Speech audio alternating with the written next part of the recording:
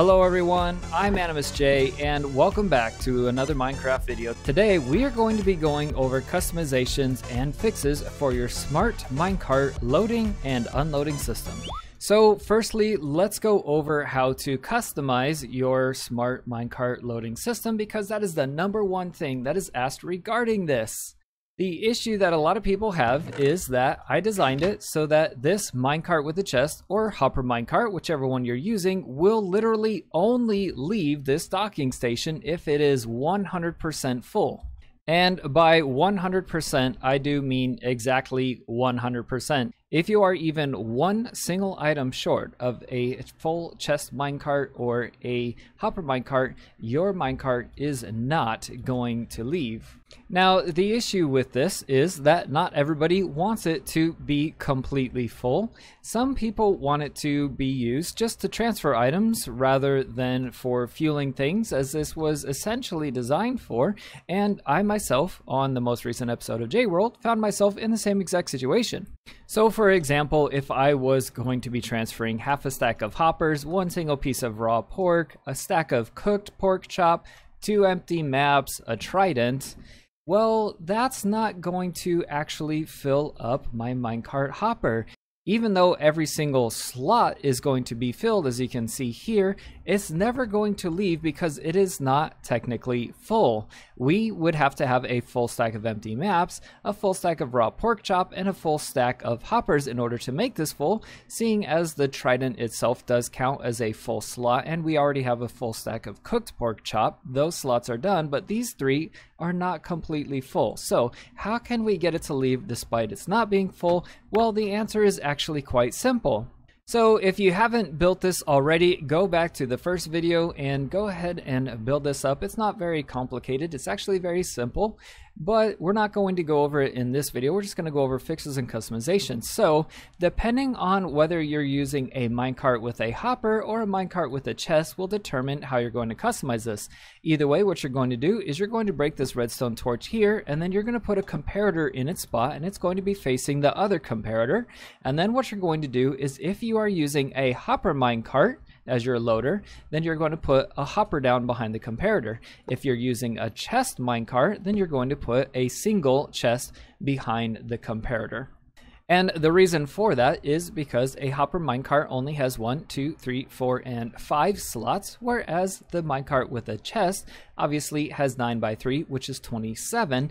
And so in order to proportionally measure when we want our items to leave, we're going to use the appropriate measuring system. So I'm going to go ahead and use a chest for this demonstration, but what I'm going to do is I'm going to put in the amount of items that I need, or rather want, in order to have my minecart leave. So let's say I want my minecart with a chest to leave when it has only 9 slots filled. What I'll do is in my chest, I'll fill 9 slots. As you can see, what that does is it activates the comparator. It sends a compare line into our measuring comparator. If you don't understand how any of this works, then make sure to check out the video how comparators work. It's on my channel uploaded, probably a link in the top right corner right now as well, and that'll explain what it is that we're exactly doing with this magic. So with 9 slots full in our comparator chest, as we're going to call it, what that's going to do is make it so that when your minecart with a chest measures the same on the comparator, it's going to leave. So if I fill it up like so, what we have is we have 8 full slots, we have, or excuse me, 7 full slots, we have half of the 8th. Let's go ahead and throw a little bit more in there. And there we go. So once we got to, on the comparator level, what measures the slots greater than our comparator chest, it caused our system to take off. Now you can see my cart is having a little bit of trouble getting over this hill, and we'll cover some fixes for that in a second. But let's go ahead and replace this with a hopper, and I want to demonstrate something else to you guys really quick, and that is the fact that non-stackable items such as tridents fill 1 entire slot. Those are obviously expensive, but what is not expensive is wooden hose. So let's say I want my hopper to leave, or my minecart hopper to leave, when it has 2.5 slots full. All I got to do is put 2 wooden hose in, and then half a stack of items will count as 2.5 full slots. Same way, if you're using the chest, you don't have to waste all of your valuable materials. What you can do is you can just use a wooden hose because they're cheap to craft. They are non-stackable, so this counts as the same as 64 coal, because you cannot add more hose to one single spot. So just a little tip there for filling up your chest a little bit cheaper. Now, one other disclaimer as we come over here to the comparator explanation area is that the way redstone behaves with a comparator is not very straightforward. So I have 9 full stacks inside of this chest coming out of the comparator, and you can see we've lit up 5 blocks of redstone. Okay, that's what this lamp is signifying. Now if I add only 1 more stack into there, we get to 6. However, it is not that straightforward. As you can see, I added 1 more stack and we're still only on 6. So by having 10 stacks, we're at 6. And by having 11 stacks, we are still at 6. So in order to get up to 7, what I have to do is add yet another one, okay? So keep in mind that when you are setting up your comparator chest, it is not going to be exact all of the time. You may have to play with it a little bit in order to get it to the level that you want it to. Now then, let's discuss the other biggest request that I've received, which is to send it off when this thing is empty. So what we're going to do is we're going to place a block right here next to our piston, another one adjacent to our torch, and that one's going to have a comparator on top of it. That comparator is going to be going into a block just like so.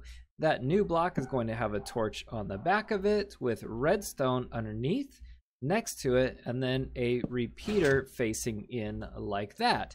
What this is going to do is this comparator is checking your hopper. When your hopper is empty, the comparator will turn off, which will activate this torch, activating this line and deactivating your piston, allowing your cart to flow on. So if I just put half of a stack of items in here, you can see the piston activates, allowing the minecart to get trapped the next time it comes along. So if we send a cart along, you'll see the cart is going to fill up with the half stack. The moment it does, the piston retracts. Now, if we were to fill this up with a backlog of extra items, it can still work in the way that it did in the beginning, where it will stay here until the minecart is completely full. And once it's full, it will still release the cart. So when you have it in this configuration, what it'll do is either wait until the minecart is full, or otherwise it's going to wait until your hopper is completely empty. And of course, if you wanted to have the custom loader that we went over just a minute ago, you can still have that going on along with the checker to see if your hopper is empty, simply by keeping your comparator and your chest or hopper in place and just building the rest of this around it.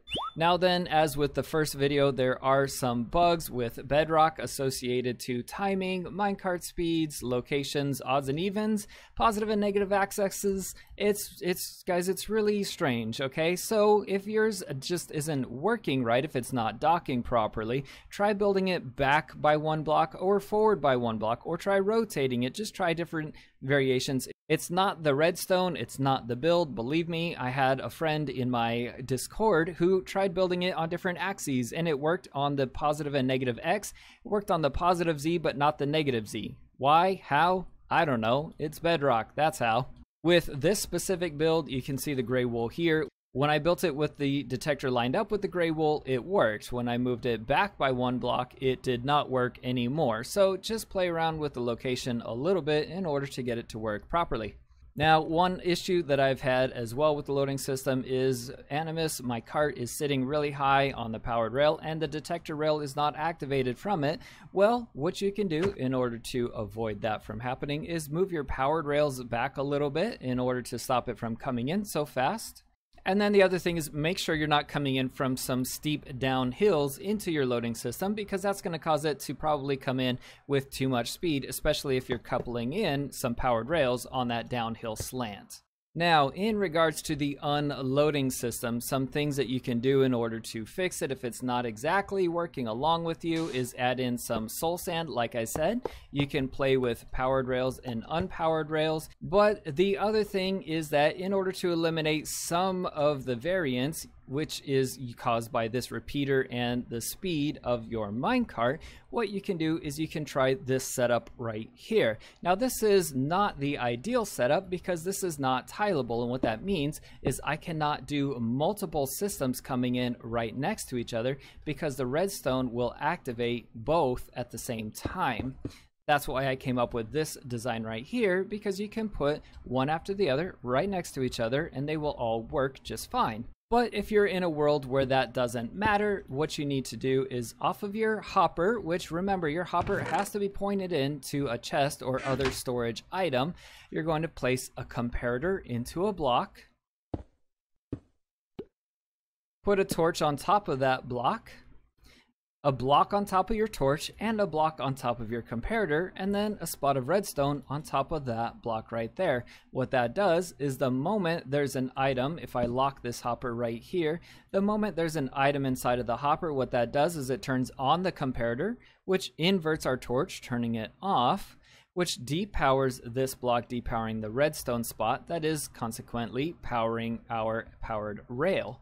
So with all of that off, your minecart will just sit there and not go anywhere. And then once the hopper is empty, the comparator will turn off, the torch will turn back on, repowering this block, repowering your redstone, repowering your powered rail, and sending your minecart on its way. Then, of course, if you're still having issues with this, you can add soul sand in order to slow it down a little bit before it comes into its final resting location.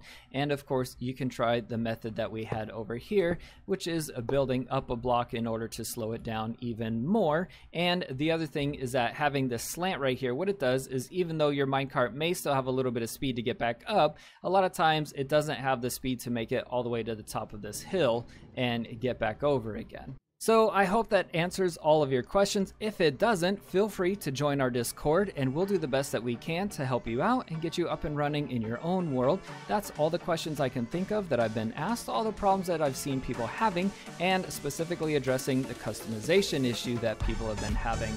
So if you haven't already, please hit the like button on this video. If you haven't, I would love to have you subscribe.